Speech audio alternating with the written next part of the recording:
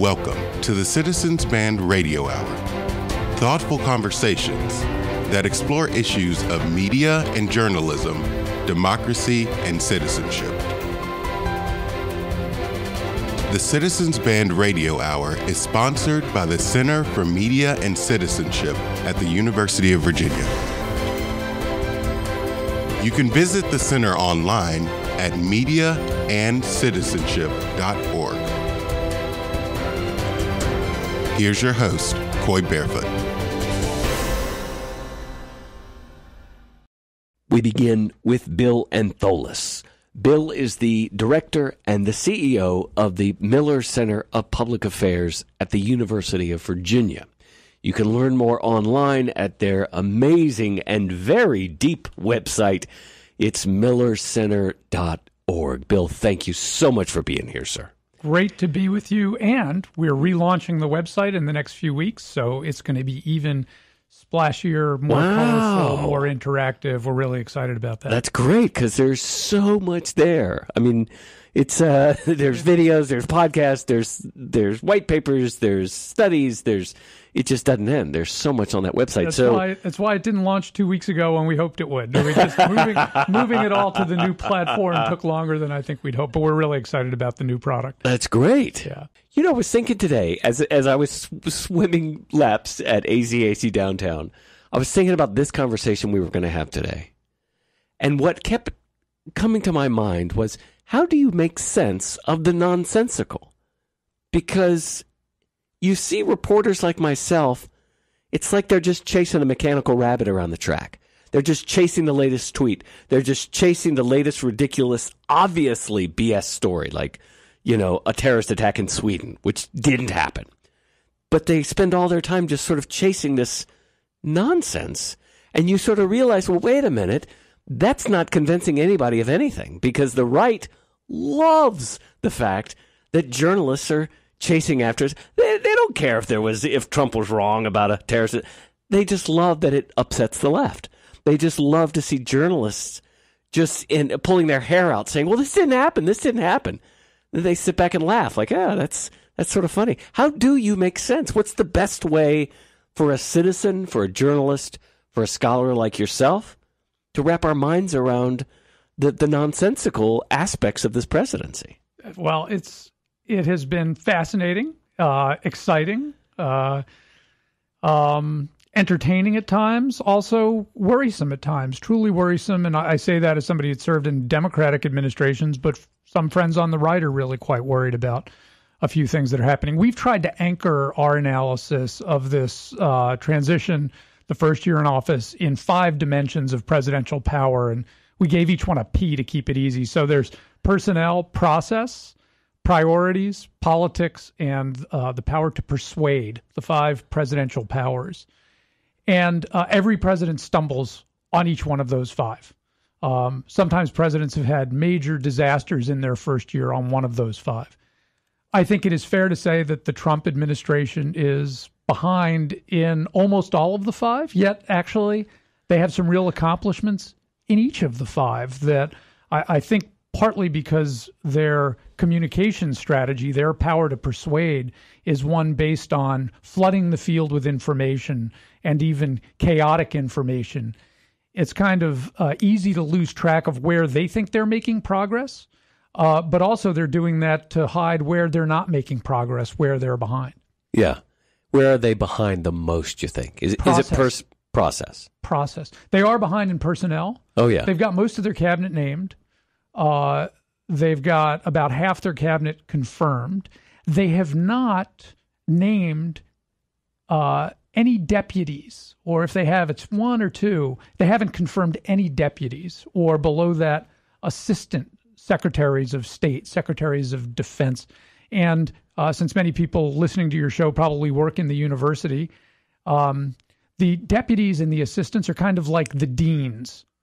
They actually run the federal government, okay? The president doesn't run the federal government. And you might not even know who their names are or who they are, but they're working their tail off. The deputies really manage our federal government above the career civil servants. They haven't named any of them yet. So the thing that actually gives me the greatest worry is They haven't filled those deputies' positions, and the deputies really manage the process. And if the deputies aren't managing the process, what that means is we've got a dozen or more cabinet agencies, or things that kind of count like cabinet agencies, like the UN ambassador. In some administrations, it's a cabinet level, and others it's not. The U.S. trade representative, some it is, some it's not. If the cabinet secretaries and their deputies are not managing those agencies, the agencies run by themselves. And that's okay at some level. They keep the lights on, but they're not coordinating with one another. That's why you really need a process. And if you don't have a national security advisor, you don't really have a National Security Council process. And that's what worries me. And when we say process, the work's not being done.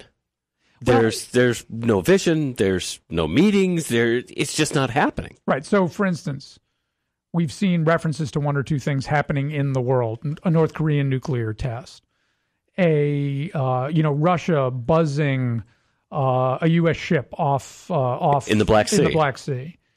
The Russian spy ship off the coast of Connecticut. Okay. For each one of those things, the Defense Department actually does have a reaction.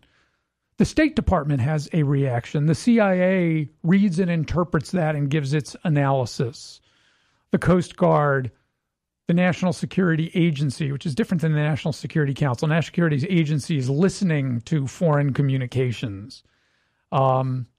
The FBI, the CIA, I'd mentioned the CIA, all of the different agencies in the National Security Council are watching these things. But they may not be talking to one another, and that conversation itself is not getting to the president, so that when he gets on the phone with other NATO leaders or with the Russians, he is communicating the best intelligent analysis and advice of the U.S. government. So instead what happens is the president consults with his National Security Council staff, and they come up with an answer without a really well-coordinated response. Which is what you want. So in a sense, they're doing it with one hand tied behind their back, or even worse, they're doing it blind. Yeah. A dear colleague and friend of mine, a guy named Ben Wittes, had a line which is, he's concerned, for instance, on some of the executive orders, and he says it's mendaciousness watered down or moderated by incompetence. And actually, if you're the idea is that if you're fearful of what the Trump administration is doing because they come out with mendacious comments, you can worry a little less because they're actually incompetent in their ability to carry forward on it. And that's because there's no process in place. If you are a Trump supporter, then it should be worrisome to you because they have a vision that you share, but because the team is not communicating and coordinating, they can't follow through on it. So the work can't be done. Yeah. So to the left's delight, then, they would be interested to know that the Trump team, at this point at least, lacks the skilled process element that you do see, and we did see, among some of the world's most noted demagogues and tyrants. Stalin, Hitler. I mean, these people, they understood process. They knew how to really get stuff done with the mechanisms and the operational power that is a government. Rudy Giuliani told us in some of the early planning work that we did for the first year project, he told us the story of how Reagan fired the air traffic controllers, which at the time had the left in uproar. It turns out that on critical public service activities, having federal employee unions strike in places that could cause public harm, I think, has now received wisdom that that's not a good idea. And Reagan fired the air traffic controllers.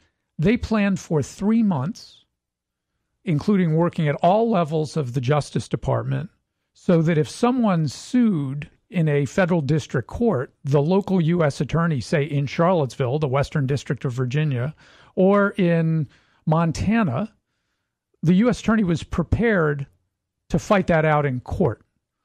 Compare that with the Trump executive order on banning immigrants from 7 predominantly Muslim countries.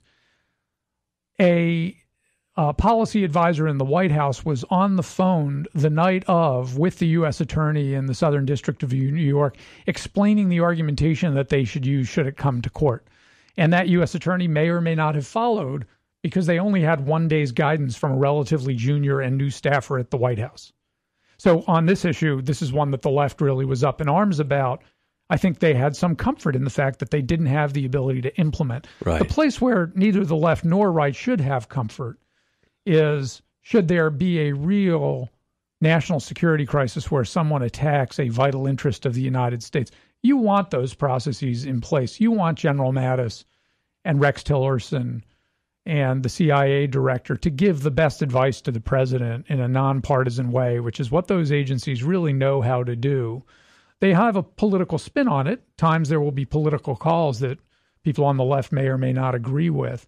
But you want the best advice coming forward in a thoughtful, coherent way. And there's a real concern right now that that system doesn't exist. We saw some of that incompetence. I'm thinking of Katrina, right? And the reaction of the federal government under George W. Bush. It was a historic moment of pure incompetence. The people that should not have been caught unawares and caught blind were completely, they didn't know what to do. They just didn't know what to do. Or their staff knew what to do and they wouldn't let them do it. We don't know. But so we've been here before. And is it just the Republicans? I mean, is it? Yeah, we've seen it in Democratic administrations as well. Two different Democratic examples. You talked about the Gulf. The Obama response to the BPU oil spill was similarly challenged to the Bush response. I mean, it wasn't quite the human lives on the line that happened with this, Category 4 hurricane or whatever Katrina was. But it certainly affected a lot of people in the Gulf. And it took days for the administration to figure out what the coordination was. That happened on the Ebola outbreak as well. There was a sort of slow-moving response. Eventually, HHS and Border Control and others figured out how to respond to Ebola. Couple that with the challenge of a president of the United States coming out with something that they want to see done as policy, proactive policy, not responding to a crisis, proactive policy where they haven't prepared the political system. 1 week in Bill Clinton's term, the president that I served and who I happen to think was an extremely good president, his priority, having run as a working class, white, middle American candidate, his priority was, it's the economy, stupid. And his first week in office, he says gays in the military is the priority. Now, an entirely valuable, noteworthy, important policy. He laid no political groundwork. He didn't run on that. Didn't run on it. His first press conference, he says, this is a priority. And they ate him alive for it. Ate him alive. Yeah. His own government ate him alive. Okay, Democrats in Congress, we're all watching John McCain now. People forget Sam Nunn got up in arms against Bill Clinton about gays in the military. His own defense establishment wasn't ready for this. Right. And in the same way that Donald Trump's civil servants are not all that enthusiastic to implement some of the things he's talking about, Bill Clinton's military was not enthusiastic to implement gays in the military. He hadn't laid the groundwork. So we've seen these kinds of things before. What we're seeing with the Trump administration is sort of a first take at a perfect storm of botching several different dimensions of presidential power. And to use a metaphor here of flight, if I hear you right, the best kind of process in laying the ground, you want to think about, some kind of military transport taking off that needs a really long runway. Yeah. Trump wants to use the helicopter. He just wants to take off from this spot straight up, no preparation, no groundwork. And if I hear you right, if you do it well, you get buy-in, you get expert advice. There's a process. There's a long runway to get something off the ground. Everybody, unfortunately, every president lives in the shadow of FDR's 100 days. Everybody wants to get everything done in the first 100 days. So Trump, in October, at a speech in Gettysburg, laid out 10 different executive orders he was going to do in the first 100 days, another 7 things he was going to do by presidential power, and then 10 new pieces of legislation he was going to introduce. So he comes out of the gates. He has all these signing statements. Some he can implement. Some, it turns out, he can't really implement. Some, it's unclear exactly what he's signed. He doesn't have the machinery in place to follow through on it. And now he's working with the Congress to try to also move legislation forward. He listed 10 things in October he wants to do. The Congress essentially said to him, Paul Ryan said, let's focus on 2. Let's focus first on tax reform coupled with the repeal and replace of Obamacare. And then if we can get that done, we can focus on a second combination of tax reform and the building of infrastructure, the thing that you want to do. And now it's unclear because of the slow-moving naming of the personnel, the slow-moving of pulling the process together. Can they come back to the true legislative priorities that they laid out? Can they get those done in the first year? And LBJ said, you only get 1 year. Because after the first year, the 435 members of the House and about usually 33 or so members of the Senate are all running for re-election. And they stop worrying about you, the president, and they start worrying about their own re-election. Yeah, and they become very, very concerned about anything they vote for that could be held against them when voters go to the polls. So they're not eager to vote on some really high-profile, possibly controversial thing. You get a year. Yeah. So we're running into the myth of Trump as business genius, corporate manager. I've interviewed journalists who've been covering him for decades, and they said that's a complete myth. There's 4 bankruptcies for a reason, and he is not the great manager that people think he is, that his supporters believed he was. I'm going to vote for this guy because he's big in business. He's going to get in there and run the government like a business. And what we're discovering is, no, you really need somebody who knows how to run government to run government. Well, you certainly do need that. It is possible for the president to be the communicator in chief, as long as they have somebody working for them that understands the machinery of 4 million employees, right? 2.5 million civilians, 1.5 million men and women in uniform, including fighting some pretty hostile wars or helping in the assistance of. We've mostly drawn down in both Afghanistan and Iraq, but there are live actions going on, including as we speak. Today, as we speak. You need to have somebody in place that knows and understands that management. So people are looking now within the inner circle, who is that? Reince Priebus has had some management experience in government, both at the state level and at the national level, but it's not really on the management of the federal bureaucracy. Mike Pence is the next candidate. Mike has been a governor, so he understands managing government bureaucracies and government agencies. And he's been a member of Congress, so he understands the contours of the federal government, but he's never managed in the federal government. And when you look across the senior White House staff who have been named, so far, really the only person is a deputy chief of staff named Joe Hagan, who served in that role in the Bush administration. He's the deputy chief of staff for White House operations. So his expertise is not pulling the levers of power policy, outside of right. the 18 acres at 1600 Pennsylvania Avenue. It's that's what he knows well. It's the broader machinery of the federal agencies. How do you get cabinet secretaries working together? What can you give each of them to do by themselves? Yeah. Somebody needs to understand all that stuff Johnson that understood, how to make things happen on the Hill. Yeah. Yeah. And working with the Hill is key. And one's hope is that between Priebus and Pence and working with Paul Ryan, that they can, if one is particularly conservative and you want to move that side of the agenda, one is hoping that they can figure that out. And frankly, for the good of the country, I hope they can figure some of that stuff out. Some of those things, if you're a progressive, say you care about climate change, you don't want them to figure that out. Right? You know, this is the Ben Wittes line of if you see them as mendacious, you're betting on their incompetence. If you see them as public servants protecting American interests, you're hoping they root out that incompetence pretty quickly. And I think, I think on much of the federal government, we better hope they get competence soon. We've only got a few minutes left, but I did want to give you an opportunity to share with us from your perspective, Bill, how do we need to be thinking about all this Russia stuff? Mm-hmm. Because the left is just ablaze with conspiracy theories. I'm right in there with them about what are the connections between Trump and asking all the questions that, frankly, investigators on the Hill should be asking right now. Mm-hmm. And we both know that if the shoe was on the other party foot, Republicans would have already launched hearings. They would be screaming treason on every talk show repeatedly. But we don't see that from the left. We don't see the hearings. From your perspective, how should we be approaching this? How should we understand this? So let's start center out, or maybe center right, and then move toward the left. Center right, we should start with the policy. For me, the greatest concern about this, even setting aside what Russia did in our elections, which the intelligence communities and many, including Republicans, believe was trying to undermine our democratic system, do we see Russia as a responsible stakeholder and partner in the international system?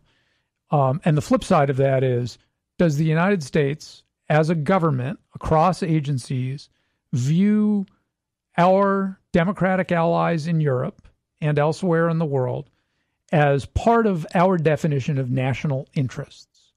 So the Trump slogan, America First, are American interests defined by going it alone or working with our democratic partners, and how does Russia fit into that?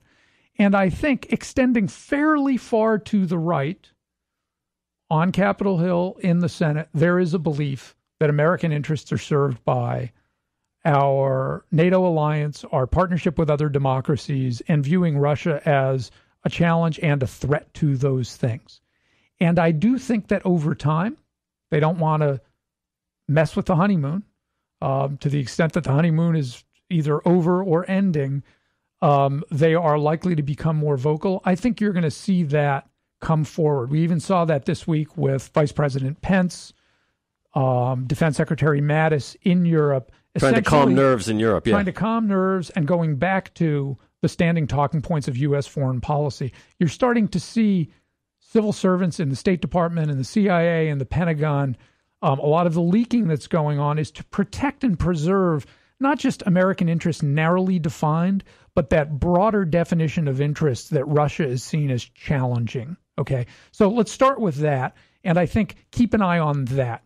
Then the question is, what kind of interactions did the Trump campaign and then through the transition, Trump's advisors have with Russia when the stated policy of the United States and the sitting president of the United States was that Russia had intervened in our elections and that sanctions, not only did sanctions exist that we needed to stick with, but enhanced sanctions as a result of and in response to that intervention? And were they trying to undermine standing U.S. policy before they took the oath of office?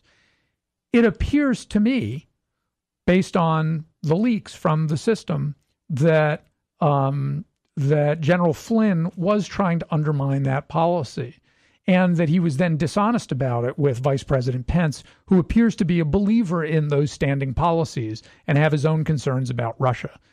Then the question is, what did Trump know and when did he know it? Was he aware of those conversations? Did he authorize those conversations?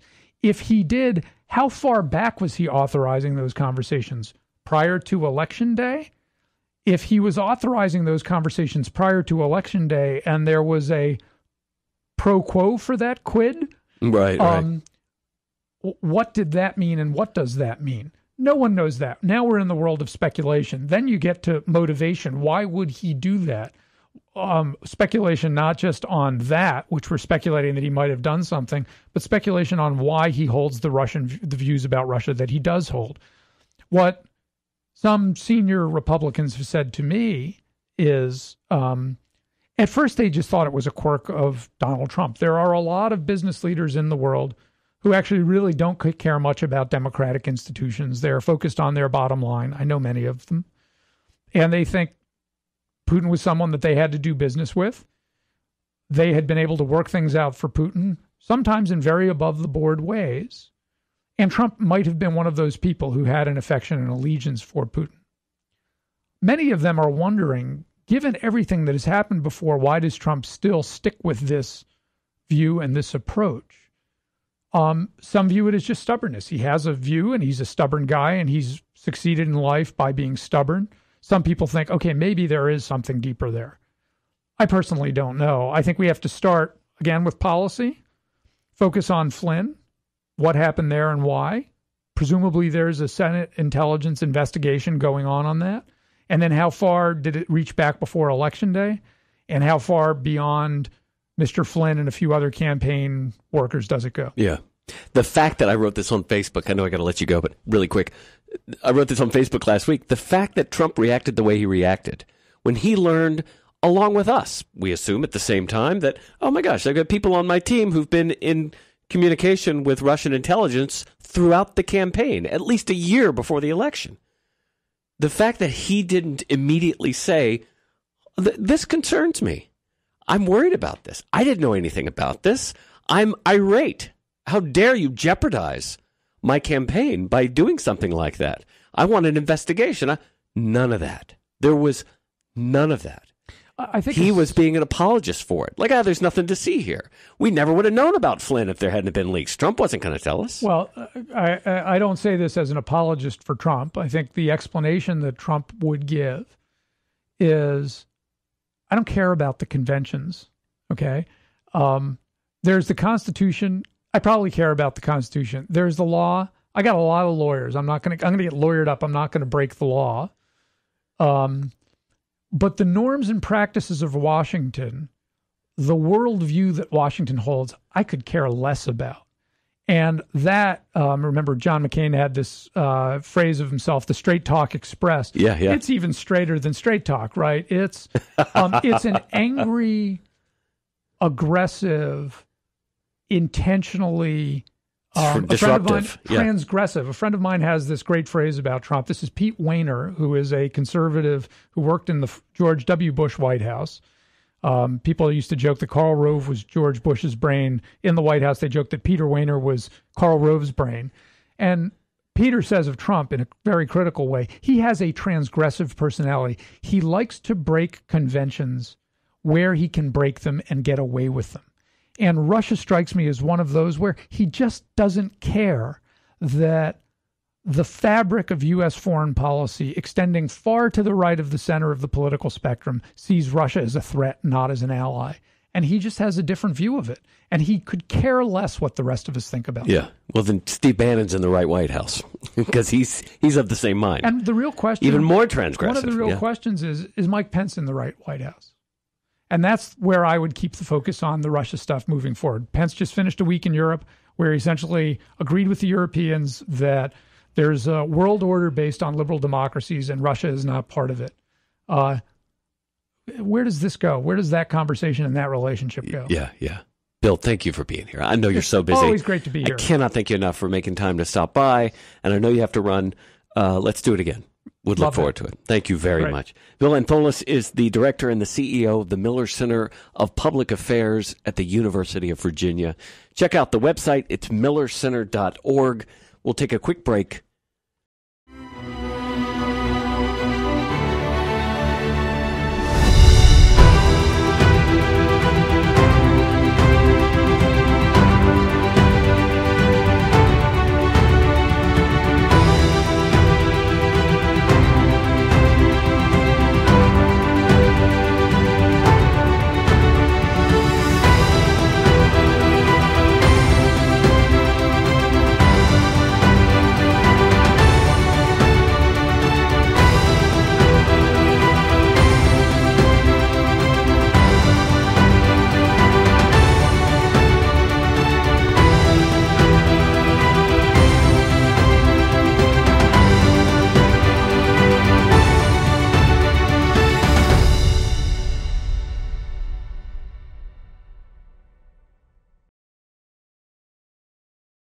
Lewis Wallace joins me on the program. He is a radio journalist and made some national news recently, and we're going to tell you why. Lewis, welcome to the program. I'm so glad you could make time for us. Thank you. I'm glad to be here. So you were in the news. You're still in the news and making headlines, and not the kind of headlines that you would want to make. You were fired by American Public Media's Marketplace program. How long had you worked for them? And tell us what happened. I had been at Marketplace for about 8 months, and I've been a radio journalist entirely in the public radio system for the last 4.5 years, mostly reporting on economic issues. I spent several years in Ohio as an economics reporter for a small local station called WISO, and then I had moved to New York to work at Marketplace just last year. So the reason I was fired, it's a bit of a complicated story, but not too complicated to get into. I wrote a piece a few days after Donald Trump's inauguration for my blog, which is on Medium, which is like a blogging platform. And I keep a blog there mostly writing about reflections from the field and kind of about journalism. So it's not really journalistic pieces. It's more of a personal blog, about me as a journalist. And so I wrote a piece that was entitled "Objectivity is Dead and I'm Okay with It." And the idea behind the piece was kind of not a single thesis, but exploring a few different issues to do with the challenges that we're facing as journalists in an environment where there are people like Kellyanne Conway talking about alternative facts, and then also dealing with a lot of news media that is not fact-based, or that kind of thrives off of either spreading outright lies or sort of implicit rumors like birtherism, which we know is a lie, but gets talked about a lot in the media and spread around over the last few years. And so the blog post was about how to address the post-fact kind of environment, as well as attacks on the media itself and on free speech as journalists. And I was proposing an idea that's totally not new at all, of sort of doing away with the farce of sort of pure neutrality or pure objectivity, and approaching our audiences with a bit more transparency about kind of who we are and where we're coming from. And I talked about that a bit in context of my own experience as a transgender person and a journalist. And I was asked by my employer, or rather told by my employer, to take the blog post down because it was they said, a violation of the organization's ethics policies. And I was suspended from being on air for a couple of days. Initially, I took the post down, and then I had kind of a very personal process of reflection that led to the decision to put the piece back up on my personal blog. And before I did that, I let my employer know of my intention and why, and that I disagreed with them on the idea that the post was a violation of our ethics policies. A couple of days later, I was fired from my job. So that's the story. It's really a fascinating story, because you weren't putting up a blog post to champion what's been called advocacy journalism. And yet your employers, that's what they saw it as. Well, you're just, Lewis, you're in the wrong place. You need to go over there and do your advocacy journalism. That's not what we do here. And, I can just imagine your frustration. No, that's not what I was saying at all. But for their own narrative and their purposes of, lining up all the ducks to fire you, that was their story. Well, he just wants to do advocacy journalism, and we're real journalists. We don't do that kind of thing. Yeah, and that was a really interesting dynamic, because, of course, I wasn't fired over any of the actual journalism that I'd done for Marketplace, and I had a very good track record there. I really liked the work I was doing, the show. Producers really liked the work I was doing. I hadn't been criticized for sort of bias of any kind, or had really any issues on the side of the actual work I was doing. And I believe that the work I was doing was actually a reflection of the exact thing that I was talking about, of sort of like, it was shaped by my personal perspective and what questions I chose to ask, and my approach, and just kind of who I am as a person. And I feel very aware of that because of moving through the world in my specific sort of social identity. I'm always thinking about who I am and what I bring to the table, and how that influences what questions I ask, and even what stories I pitch. And of course, that's happening all the time in every newsroom, that personal experiences are shaping our stories. And so, yeah, my interest was more in kind of exploring how to be more transparent about that, and not necessarily in some sort of idea that every piece that we do should express an opinion on the desired outcome of a policy or of an election or anything like that. And I actually don't believe in or want to do kind of partisan journalism, aligning with a political party. That's really on a more personal side, not who I am, but also from the media perspective, I do think there was a gap between how what I said was perceived and what I really meant by it and what sorts of questions I was trying to raise. And I think lots of other journalists are asking these same sort of questions right now, especially as everything becomes more and more driven by news that's on the internet. And one of the main currencies of the internet is kind of identity and transparency. That transparency can be the thing that leads to credibility in sort of internet news in a way that is very, very different than a newspaper or a radio show. It's interesting to point out that that word transparency has always unnerved journalists and broadcasters in particular. And I'm reminded of, back in the late 70s when Ted Turner would go around to cocktail parties in Atlanta and say, hey, I have this idea for this 24-hour news network.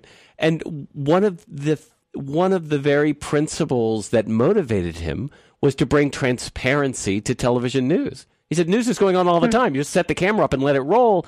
And he was objecting to the fact that news was such a show. It was this show that happened at 6 o'clock and 10 or 11 and then went away.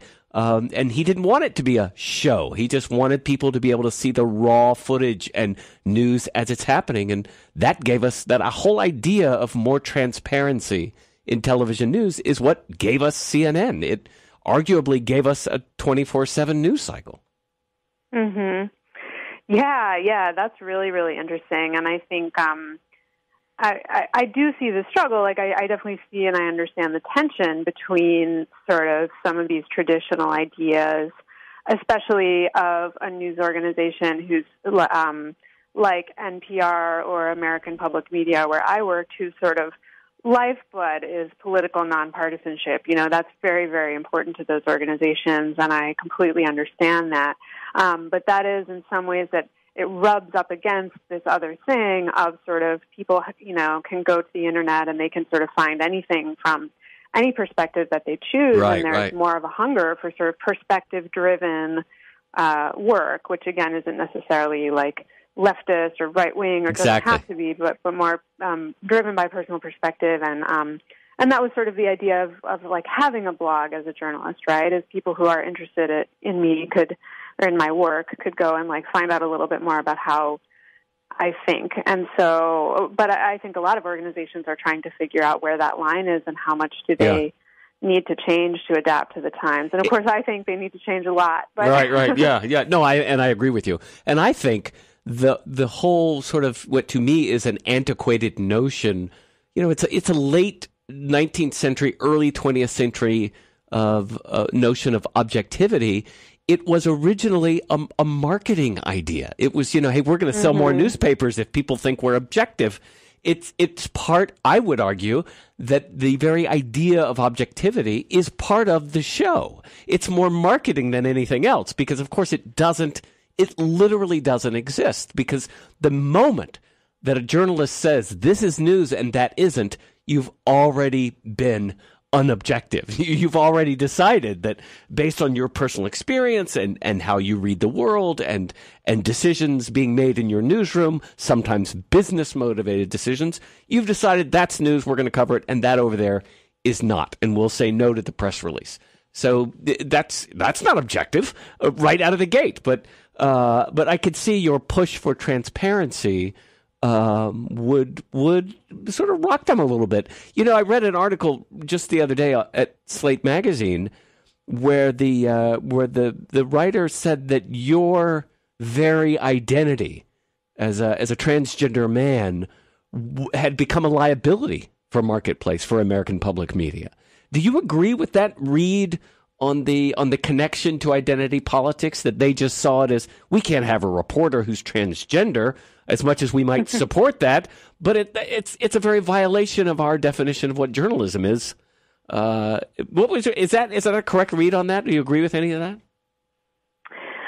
Well, yeah, that's a great question. I feel like the way that I think about that is almost sort of the inverse thought, right? Is that like, because I am a transgender person, I have sort of always been acutely aware of how we bring our own biases to journalism, because before I became a journalist, journalists, and in particular the mainstream media, are sort of seen by a lot of people in transgender communities as like bad guys, because we've gotten so much terrible coverage, and the way that we have been talked about has been so disrespectful and for so long, and been, largely reflective of kind of media bias against transgender people, not taking trans people seriously, not respecting names, pronouns, kind of basic rights.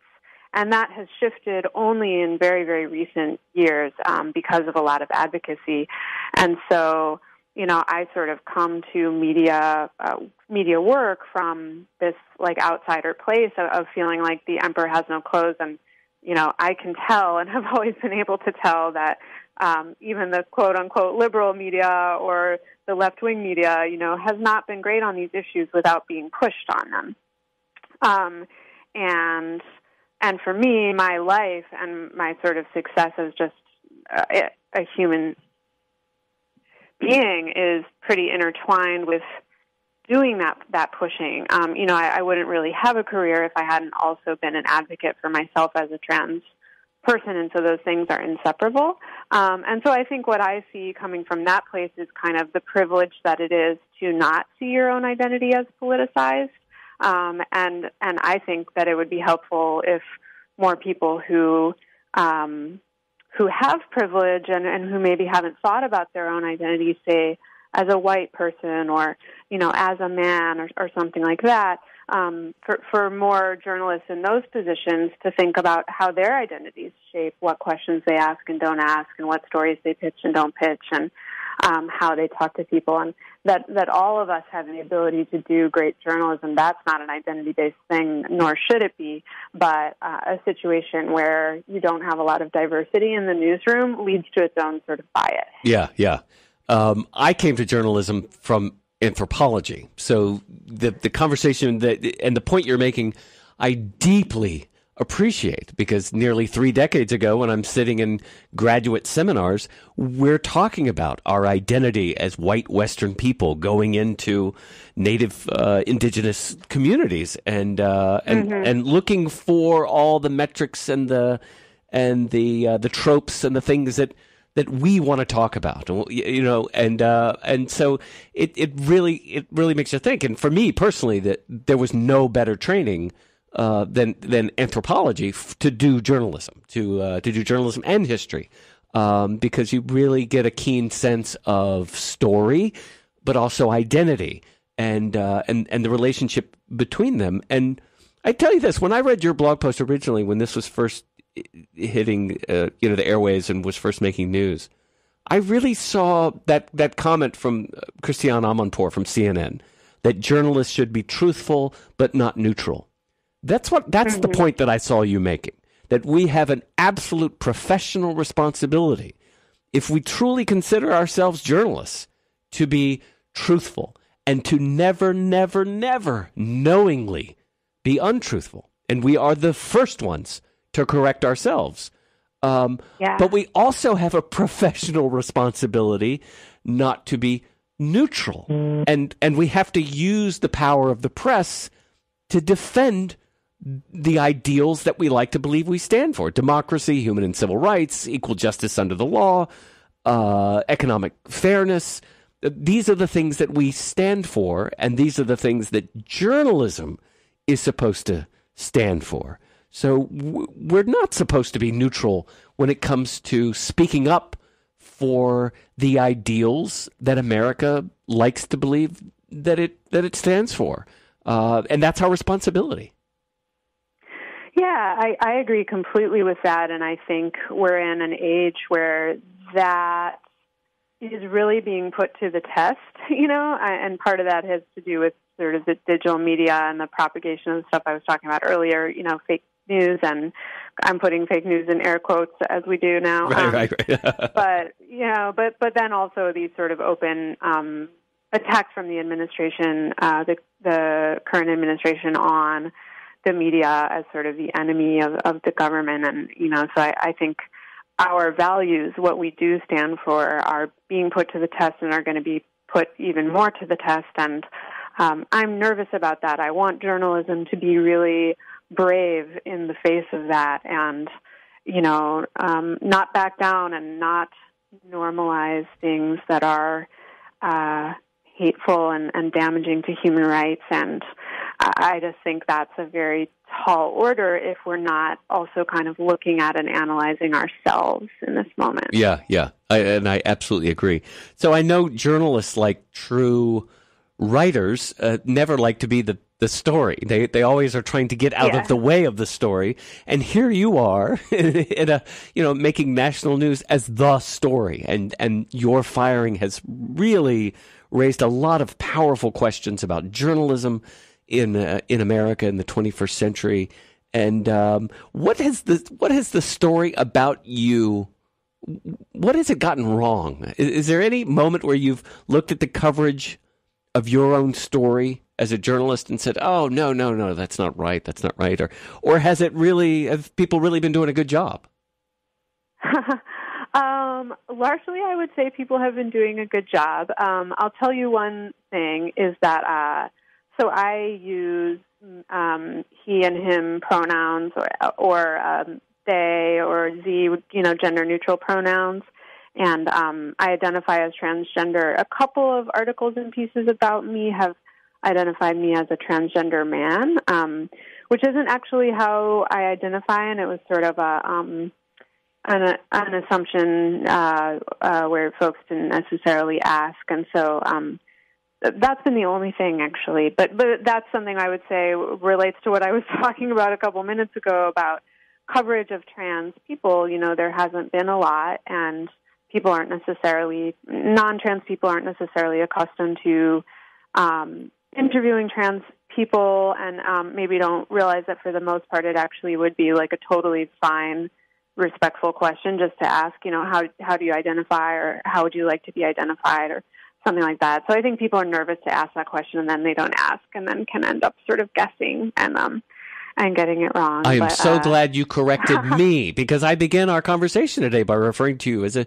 transgender man, and I apologize for that, and I'm so glad that you that was corrected, because now I know, and I didn't before. Yeah, and it's like I haven't even corrected the articles that came out that said that, because honestly, that for me is not a particularly big deal. Like right. If I were called by the wrong pronouns or something else that I felt really uncomfortable with, it would be something different. But for me, it's sort of water under the bridge. Gender is very fluid in my life.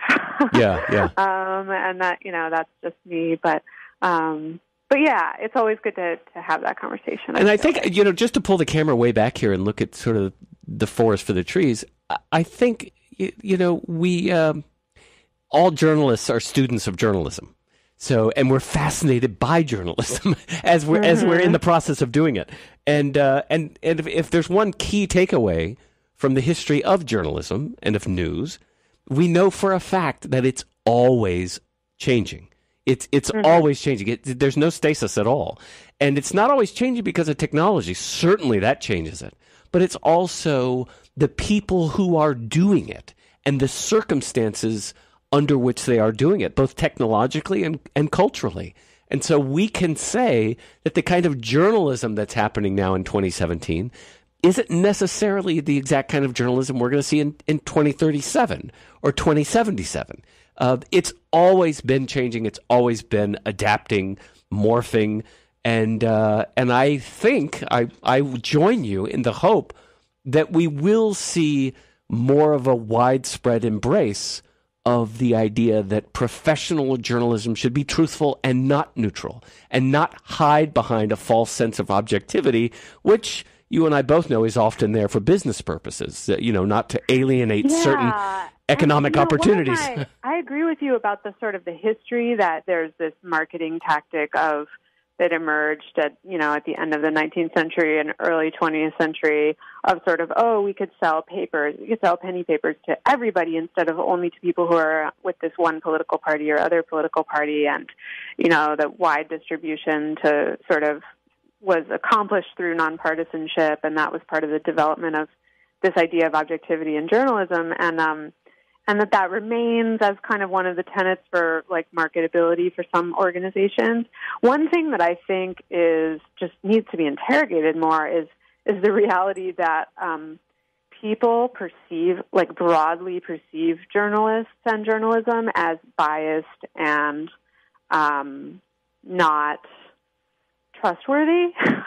Yeah. And so a question that I have about that is like, is it working? Is this idea of sort of propagating the idea that we're objective and we're non-biased, is that actually having the desired effect?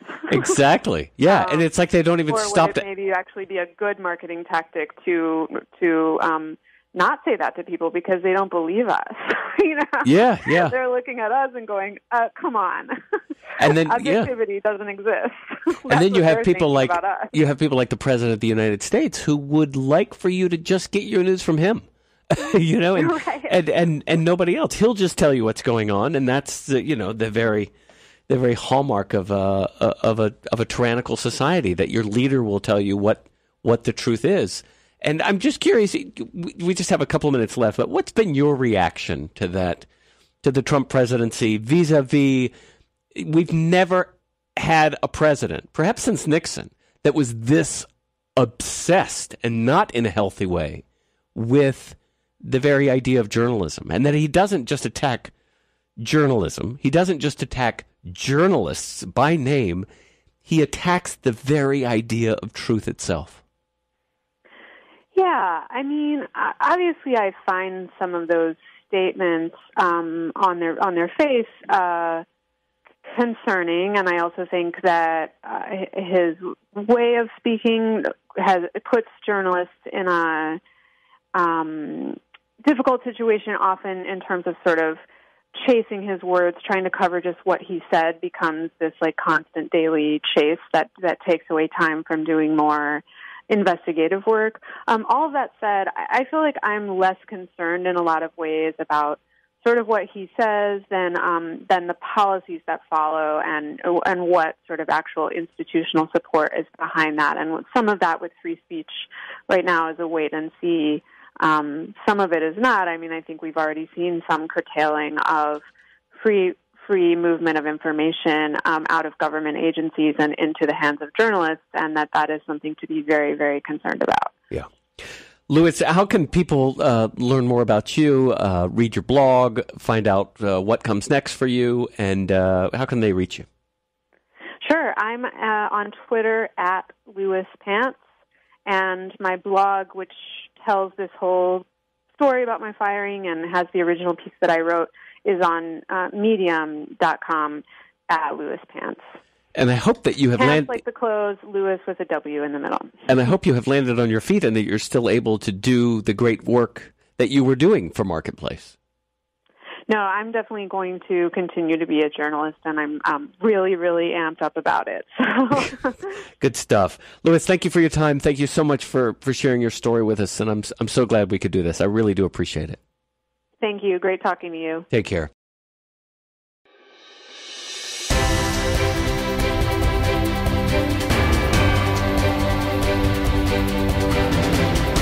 You've been listening to the Citizens Band Radio Hour, a production of the Center for Media and Citizenship at the University of Virginia.